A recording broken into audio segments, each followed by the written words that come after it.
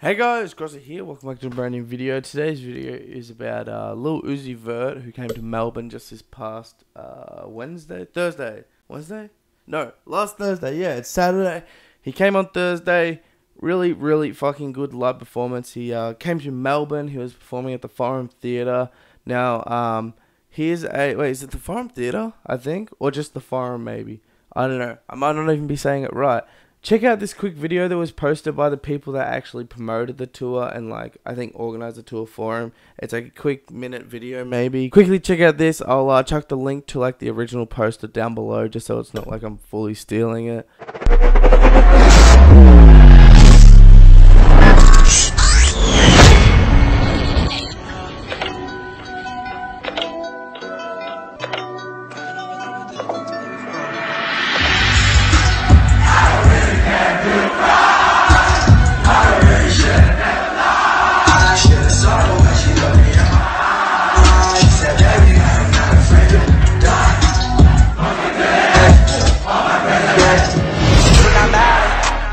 Turn to a savage, pocket got fatter, she call me daddy.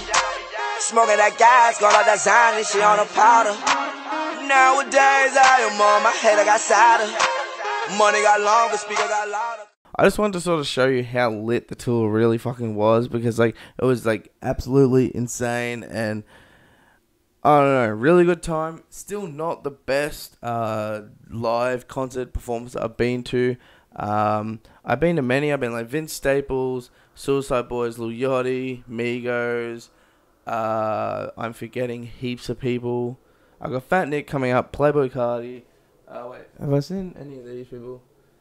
Uzi, Young Thug fucking cancelled, and I haven't seen any of the others. I can't remember who else I've seen. Uzi, one of the better shows I've been to. The mosh wasn't too bad. We stood on the side. I'll get into it in a bit. But yeah, the show was one of the better shows that I've been to.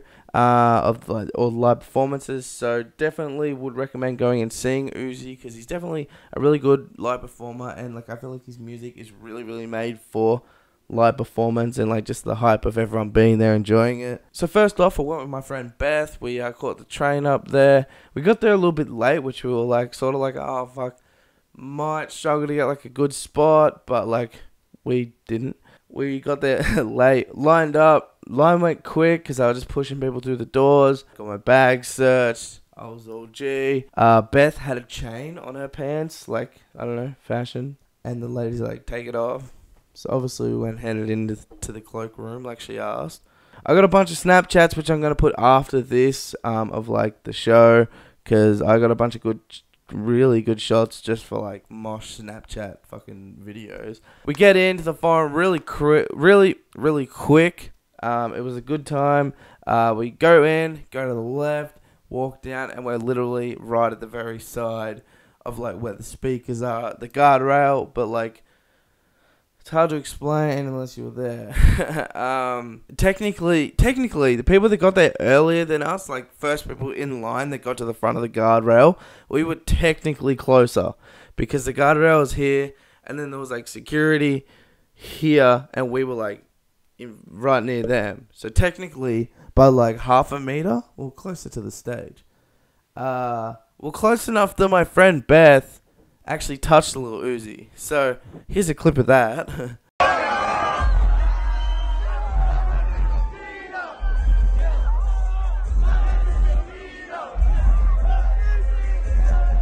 So we waited around. There was a little bit of music. DJ came on. DJ Horizon. It was really good. One thing that I didn't like about him was the fact that he sped up a lot of the songs. So he brought on Gucci Gang, and when Gucci Gang, that first little bit of the song, that gets everyone hyped. But this was too sped up that it was what song? And then it went Gucci Gang, and then everyone picked up on it. But it was just a little too sped up. I know he's probably not watching. If you are, maybe don't speed it up. I don't know. Maybe there's a rule he has to. I don't fucking know what the goal is. Then Uzi came out. He came out on time, frequently on time, just after he was on for 9:30.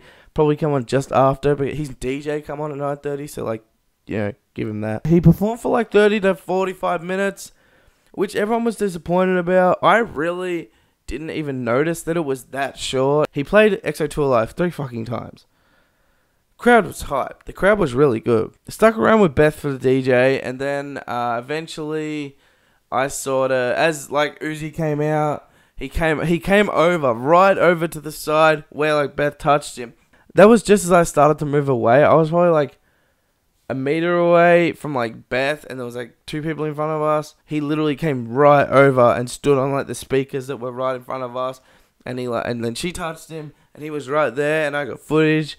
Yeah, I don't know. He was just so lit, and then eventually Uzi's set, I just found myself in the second row. I was dead center, second row, and I was fucking dying, and I was just squished, and I was having a time of my life, even though I was getting completely fucked up.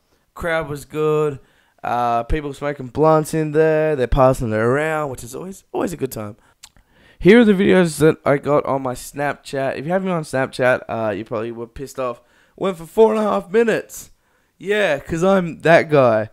Here are the Snapchats. Quickly, before I'm there, subscribe, like, and I'll see you guys next video. Bye-bye.